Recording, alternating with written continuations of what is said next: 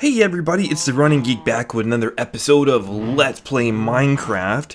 This is episode 47 and the last part in our series on building a cow farm.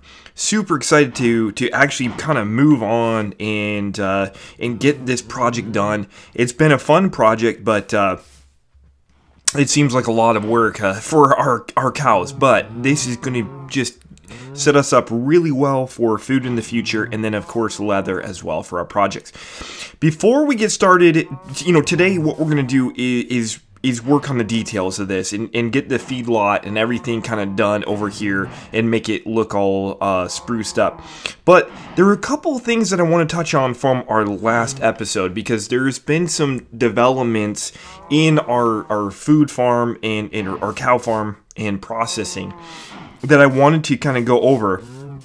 The first one is how we actually move the baby cows or calves to the actual water stream.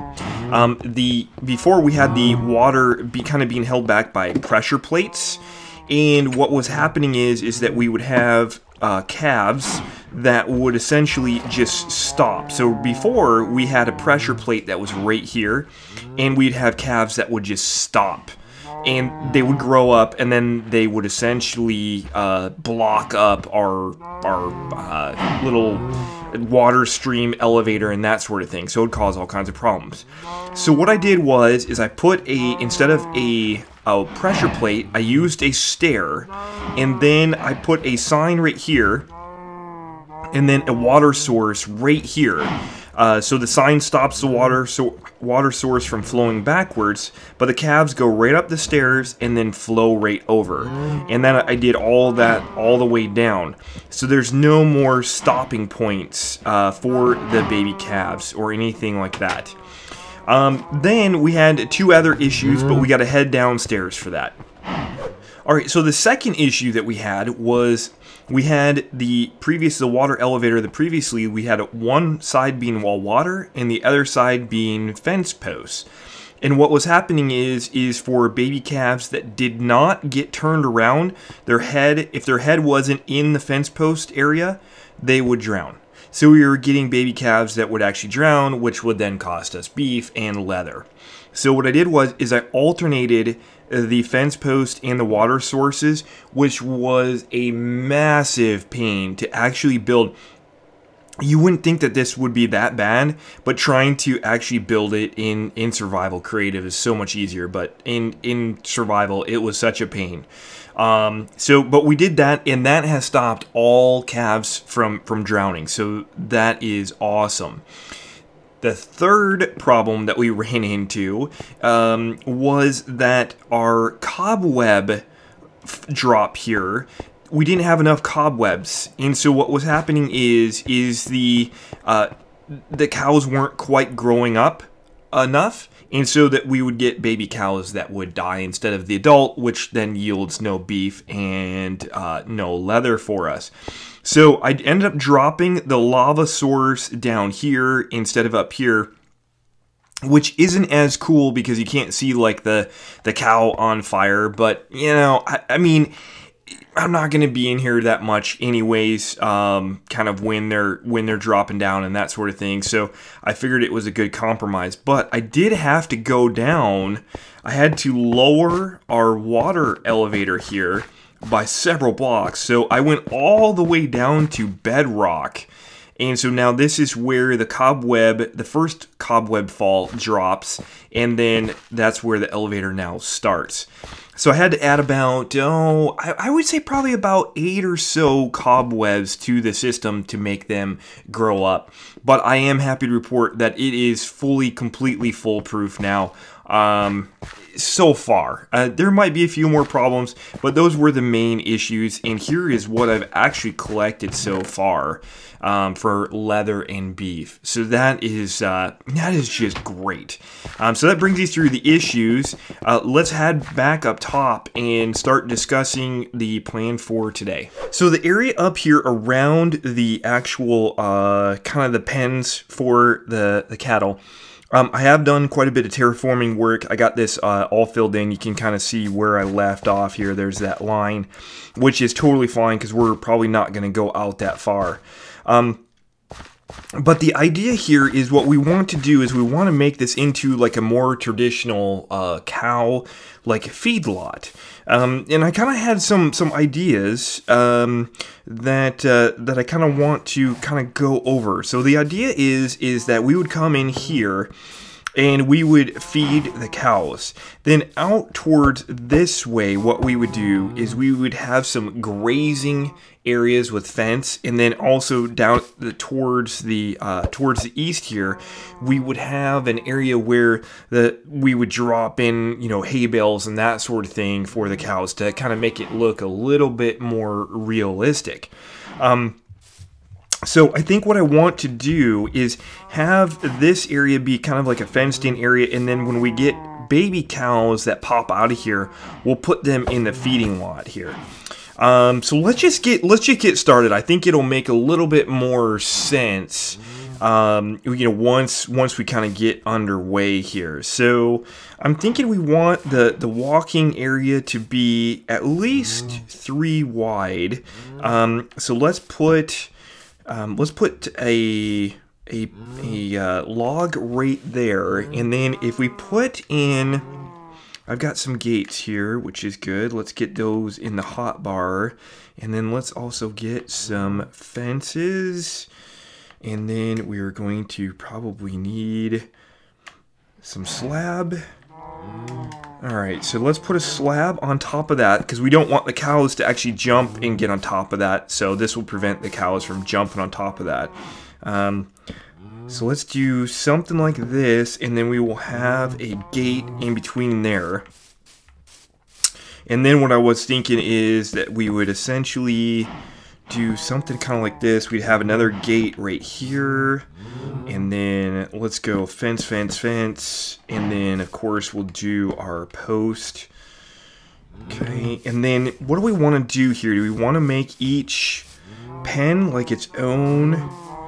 I'm thinking we probably want to do something like that. Maybe we could put pressure plates down or something to make it easy to navigate in and out of here. But that would be kind of like the fenced or the feeding area for us. And then if any baby cows came out, then we could lead them through this gate, which will lead to the feeding pasture. That'll be good. All right, so then when the hill comes down here, let's move that out to kind of like that. And then we can just put fence along here. So that's good. And then let's go back out here as well, and we'll put this. Now the reason I'm doing the fence post kind of like this is because it is going down the terrain, and if we didn't put a log, right, if we did something like this where the fence continued, number one, that looks a little weird, so you kind of have to do something like that. So what I wanted to do was not have that kind of look to go down the hill. So that's kind of why I think I'm going to do the fence post right on the edge of the terrain here. I think that will look all right. So let's do that and then add our slab.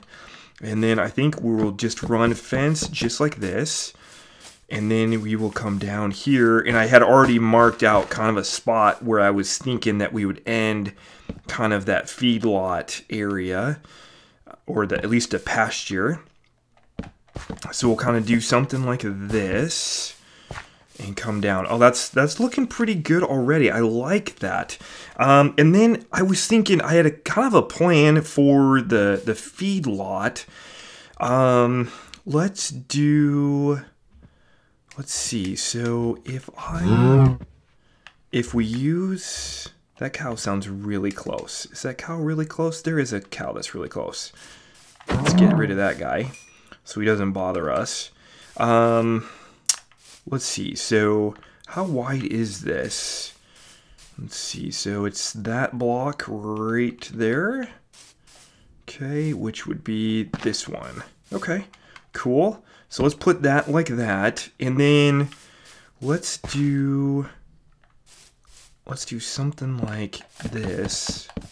We'll put trapdoors, and this will make sense in a second here. But what I'm thinking is that typically in a feedlot, you have all of the cattle come down to kind of the end of the pasture right here, and the farmer would then come along with their tractor or whatever the case may be and just put the hay right here, and the cows would come down, and that's kind of how they get fed.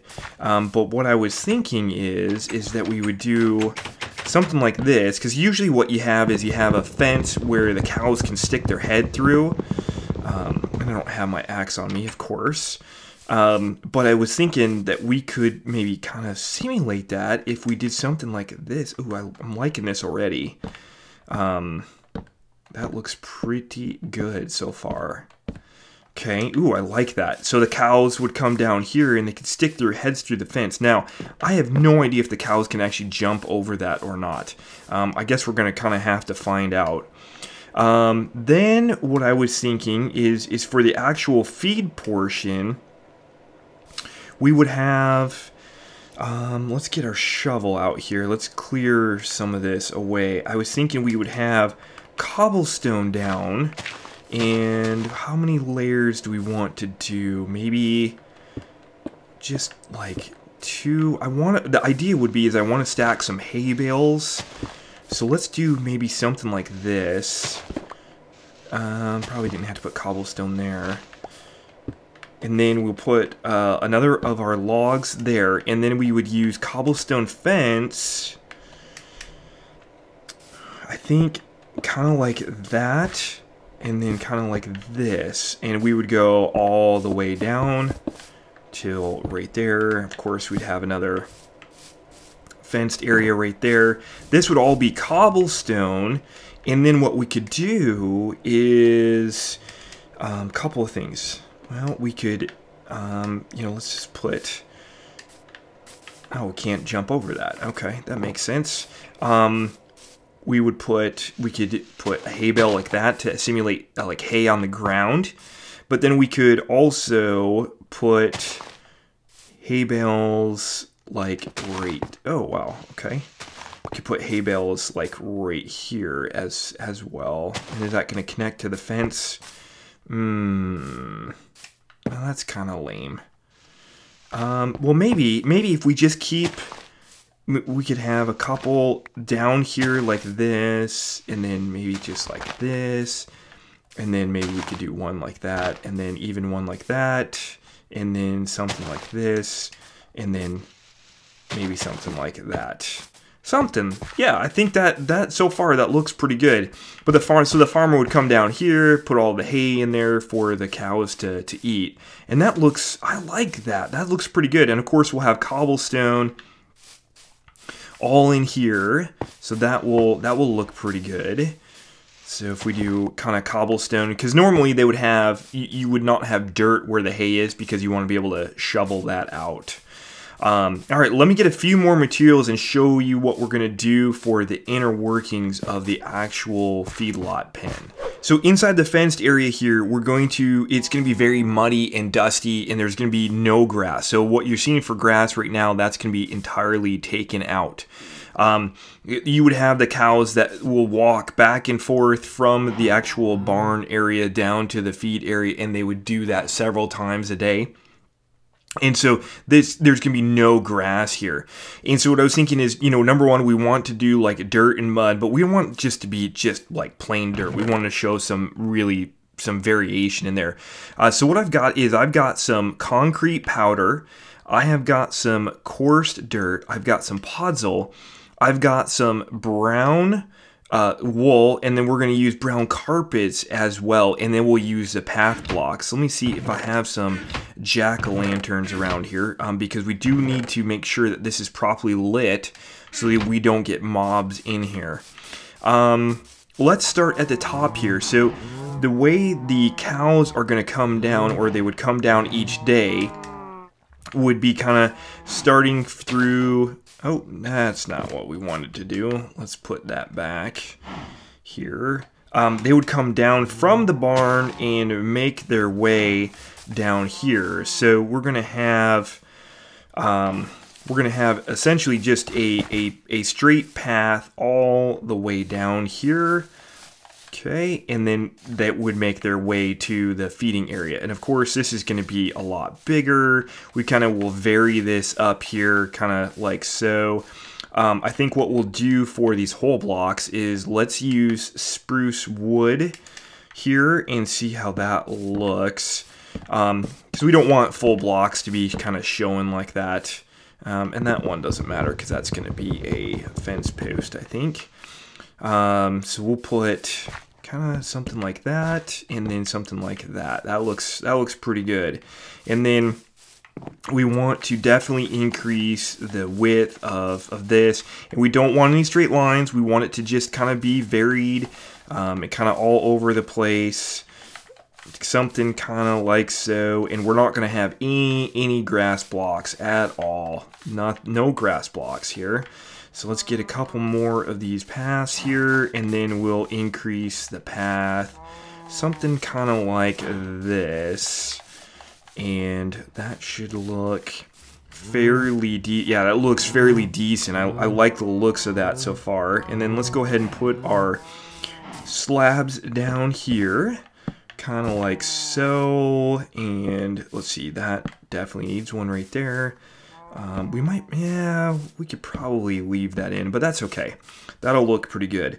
And then what we would do is we would let's put lighting in first, and that will kind of drive some of our other things. So let's get a light in the corner right here.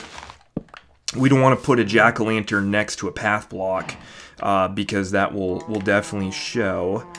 But then what we can do to hide the jack-o'-lantern is just put a brown carpet over it. So let's put another one right here. So something kind of like that. So let's just work in this small area here. Then let's grab some concrete powder. We'll grab some full blocks of wool. And you can kind of see the different variations in color here. And so what we want to do is we want to make our way from light to dark. And so the more muddy or darker, less dry areas are going to be towards the outside where the cows don't travel as much. So what we'll probably do is we'll probably put coarse dirt kind of near the path, and we'll try and make a general rule here. We don't have to follow it exactly here, but we put kind of coarse dirt like that. And then what we might do is, outside the coarse dirt, is do some concrete powder. So something kind of like so. And then maybe even like that, and then like that. And then what we can do is use some brown wool to be kind of more like mud areas. And that probably looks like a good location for another jack-o'-lantern, which will be good because that will give us some height variation as well. So let's get our carpets back out here. Kind of put something like that. Oh, I'm liking that. That is cool already, guys. That is awesome. And then let's do a little bit of podzol out here. And we will kind of do something like that. And then we're going to have this mud kind of extend beyond the fence line, because we don't want it to just be, you know, just go into like a solid piece there. So let's do some brown wool there. And then you can probably do another concrete powder. And then we just vary this. You know, we're not going to, there's no like true pattern. Let's get out some coarse dirt. That coarse dirt is just awesome. I love that texture. Really makes it really nice. Okay, kind of something like that. And then we can come back out here, and then we can even extend this beyond the fence line. So, because what we don't want is that's going to look really weird if we just have a straight line. So we want it to kind of vary back out and go kind of like to grass. But now we won't have it extend too far, because the cows can't stick their head out too far. And this is probably going to be grass at some point for the farmer.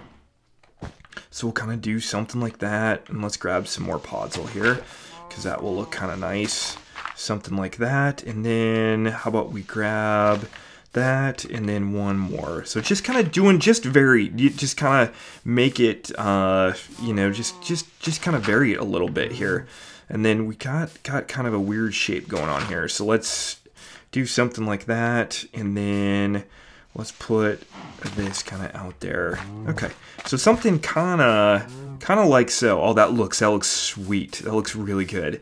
And then let's grab a few pieces of grass, because what I was thinking is on some of the coarse dirt, we could actually use a couple pieces of grass if we can get. Let's take some ferns too.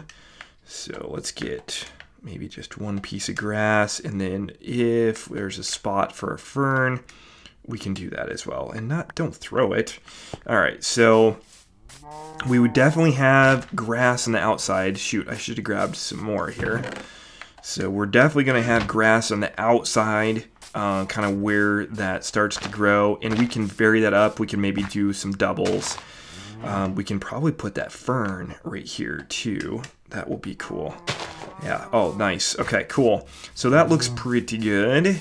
And then we'll extend the dirt all the way to the actual pen here as well. And then maybe like right there in the corner where the cow wouldn't travel too much, there's not gonna be a lot of grass inside of the actual pen, because the cows will trample that. And you know, I'm not liking how this is looking. Let's substitute that one out and make that a path block. Oh, that's definitely cool. All right, that looks pretty good. And then we'll kind of vary this all throughout the pens there. I really like this.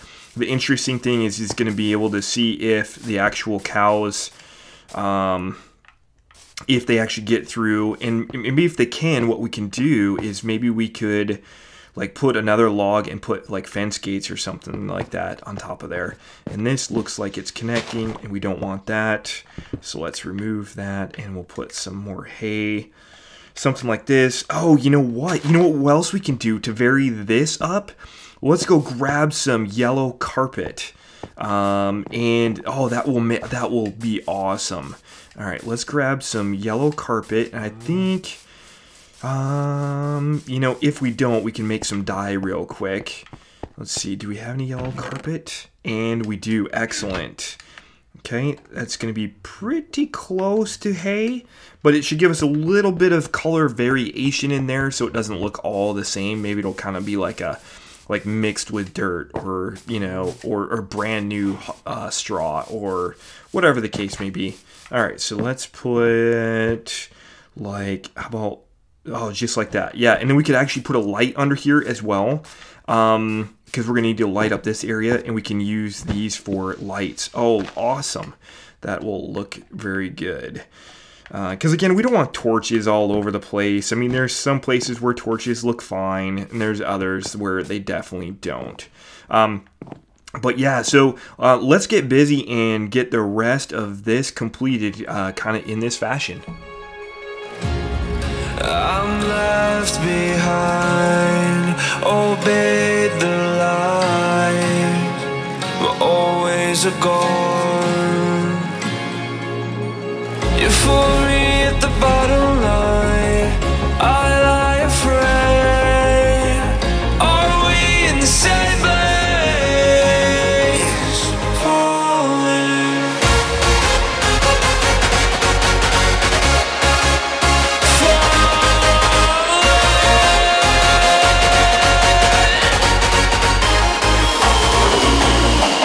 I'll be the wake-up call, I'll be the sun you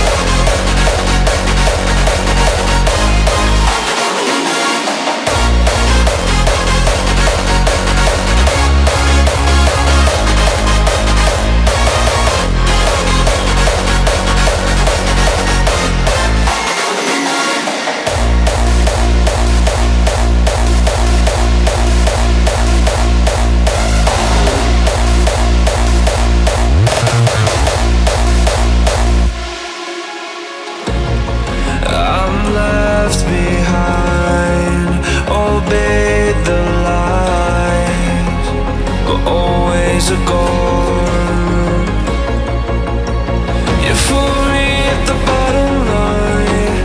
I lie afraid. Are we in the same place? Falling.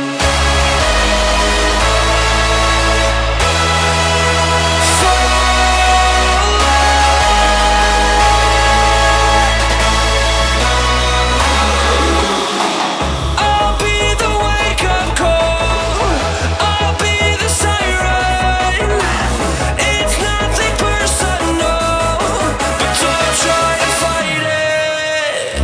I should have known, I would have known. I didn't know the answers.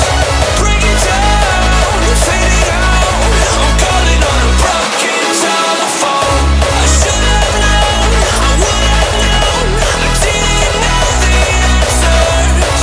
Break it down, fade it out. I'm calling on a broken telephone.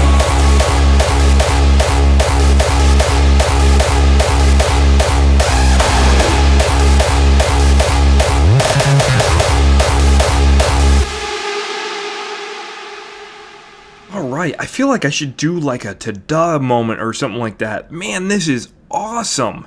I really like the way that this really turned out. It does. It looks muddy, and it looks very much like a Midwestern feedlot. And really happy with the way the lighting turned out as well. But yeah, so we still have a lot more to do around here. We've got to get the path in around the cow farm and the feedlot piece. I want the path to come down and around here as well. And then this is going to be where our big potato farm is going to go over there. And then we've got an apple orchard that's going to go up over there. It's just that the farm project continues for sure, but this thing is definitely producing tons of beef and leather for us. The other thing I did is I've got the cows starting to breed up in the individual pens, but these guys are crazy. Look at them. They're like pogo stick cows. I have no idea. So it's got to be some sort of like pathfinding thing. It thinks it can get over that, but whatever. So that's cool. They can just jump around in there, not a big deal. I did put some pressure plates here as well, just to make it easier to come in and out, and I think I'll just leave those gates in between the pens open. Well, if you did make it through all 3 parts, thank you so much for watching, and leave a comment below with the hashtag there's the beef. Just so I'll know that you made it through all 3 parts. But I really appreciate it. I know it's been kind of a grind, guys, but hopefully this has been kind of a fun project. I know the final result has definitely been fun, and I'm definitely going to use some of the things I learned for the sheep and the pig farm as well as we produce those. But as always, guys, thank you so much for watching, and have a great day.